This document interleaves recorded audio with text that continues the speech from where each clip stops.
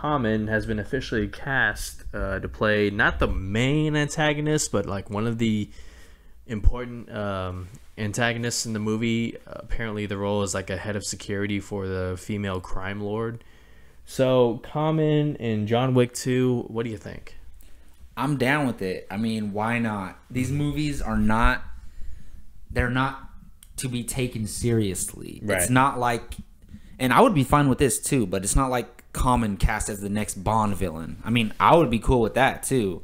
As far as I've seen from Common, he's a very capable actor. I've never had a problem with him in any of the roles that he's been in. So I'm down with it. I mean, I haven't seen, what was that movie? Run All Night. Run All Night. But I heard that he was actually very like physically imposing as a villain in that movie. Yeah. I haven't seen it, but I heard that from people that from critics that I trust. So you also have films like Wanted and I mean, you know what? Aces, he's slowly Date Night.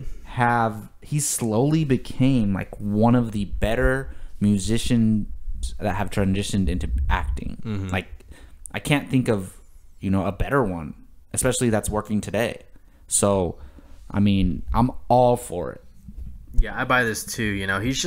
He's been choosing the right roles. Nothing that's like you don't want him starring too much, like carrying a film. A drama, or something. Yeah. But I mean, for this character, why not? John Wick was awesome. Hopefully, it'll help with him maybe becoming Jon Stewart in the DC universe.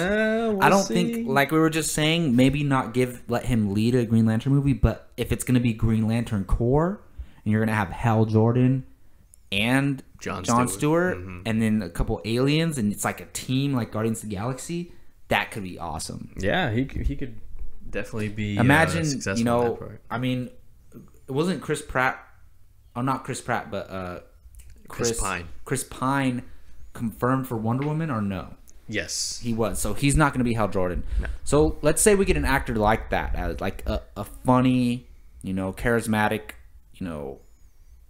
Caucasian actor to play Hal Jordan. Right. And then, he's your leading guy per se in that film, and then you have Common as Jon Stewart to play off of him, and then your alien characters. And I mean, we got on a totally different rant, but I think that would be cool. Here. Yeah. Anyways, what do you think about it? Oh, you already said what you thought. Yeah. Yeah, I buy it.